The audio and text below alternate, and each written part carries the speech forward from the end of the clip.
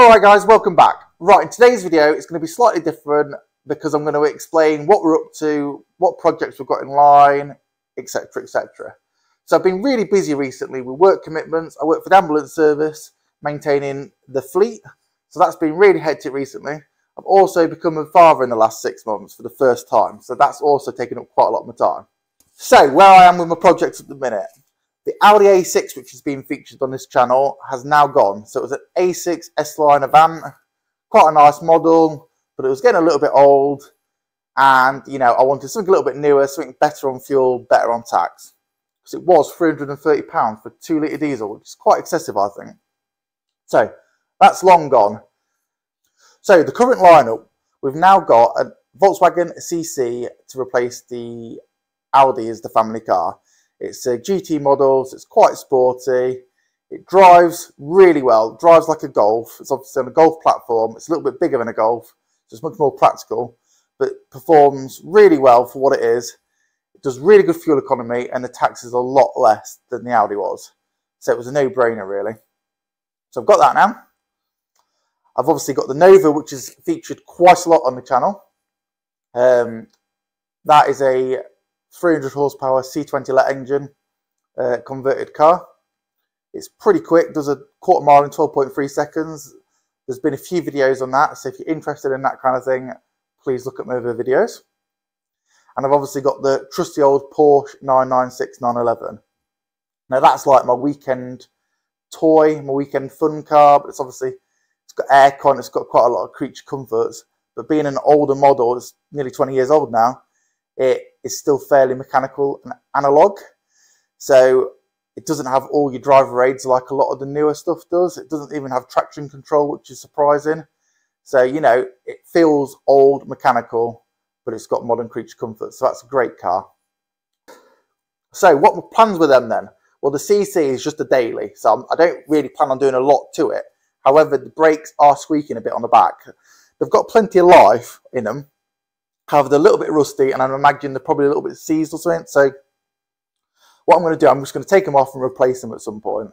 But other than that, there's not really a lot wrong with it. There's a couple of stone chips and a few minor little things, but it's a daily car, so I'm not overly bothered.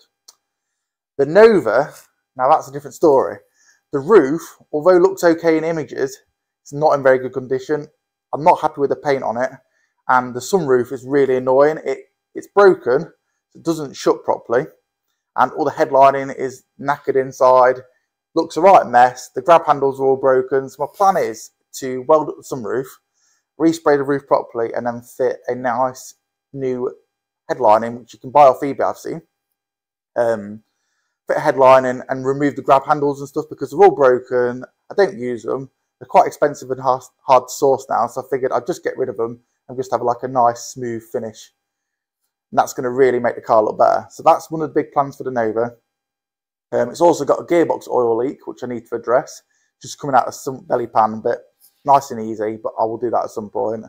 And then just obviously continue to maintain it and use it. It's now on the road. Again, lots of videos on that. If you're interested, have a look in my other videos. The Porsche, that's pretty good to be fair. It doesn't really need anything. It's got a little minor dent in one of the front wings. You can't see it very clearly unless it's in certain lights, but basically a scrap door fell on it, really annoyingly. I left it there for 10 seconds and then thought, oh, that's a bad idea, turned around and the door fell on it. It's very frustrating, but it is only very minor, so I want to get a dent expert to hopefully do that, repair that without having to respray it. Also, I've replaced the window regulator on the driver's side last year, and recently I've noticed, because it's a pillarless door frame, it doesn't have a frame around the glass. So when you open the door, when you pull the door handle, the window should drop down a little bit, but it doesn't always seem to do that properly. So when you close the door, it sometimes gets caught up. So I don't know why that is. I don't know if it's an electrical issue or a mechanical issue. I did originally think it wasn't adjusted properly, but it seems to be too intermittent, so I don't think it is that. So I need to look into that because that's an annoying fault. Fix that. But that's pretty much it. Maybe just give it a quick detail every now and again and use it and have some fun, really. So what I'm going to do going forward, well, I've recently set up a Copart account and I've been bidding on cars. Now I want another exotic car. I want a bit of a project. So I've just recently bid on a Porsche 997 911, which has got an aero kit. It's a Carrera S, so it's a 3.8, 350 horsepower, really nice car, but it needed an engine. I lost the bid by £100, and I just wasn't prepared to go any higher than that. So unfortunately, I lost that, one of them things. Then a few days later, a V12 Aston Martin Vantage came up, DB7. Not my favourite kind of Aston Martin, but it's an Aston Martin and I love them and I really want a V12. So I bid on that with the intention to buy it, and I won it. I was really, really happy. It was absolutely top of my budget though. And then I realised it was reserve not met. So they counter offered me a figure back, which was about £2,000 more than I wanted to pay. I said no, it got relisted and now it's sold. So yeah, I've been looking at exotic cars, things like that, DB9s, R8s. I don't mind if they crash, but I don't want too heavy damage. But something either I can do a mechanical repair or bodywork repair, or a bit of both. But something just cheap to tidy up, make nice, have a bit of fun in, and then I'll probably sell it and get something else. But that's the kind of thing I'm after. So that's what we're on with. Stay tuned, and I'll hopefully have a video of me buying a car soon. Hopefully. In the meantime, though, I've recently bought some C20XE and C20LET parts, which nothing fancy really, just some odds and sods, which my MOT tester, believe it or not, had laying around. So I bought them off him.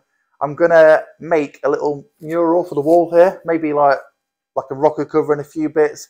Put them on the wall just to make it look pretty. And then I'm just going to keep the rest bits as spares because they're handy. But I'm going to show you now what I've bought and see what you think. So this is what I bought.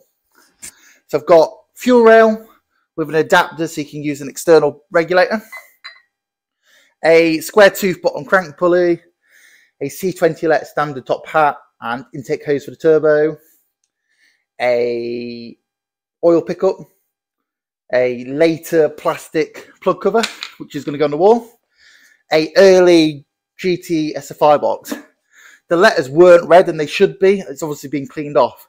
So I've hand painted this, which has come out really well. I'm really chuffed with that. I used 2-pack paint, had 4 coats, but you can't see any brush marks or anything now it's dry. So I'm really chuffed. So again, that's going to go on the wall. There's a late square tooth belt cover, inner and outer, and an early belt cover, a sump, inlet manifold, which I may use to make a log manifold for the Nova, a C20LET throttle body, and a C20XE throttle body with the PKP Ecotech adapter for fitting on a Corsa, for example. So all in, some rare parts. Like I say, they're getting rare now, so I'm going to keep them, save them, clean them up, do something with them one day probably, but I don't want to get rid of them.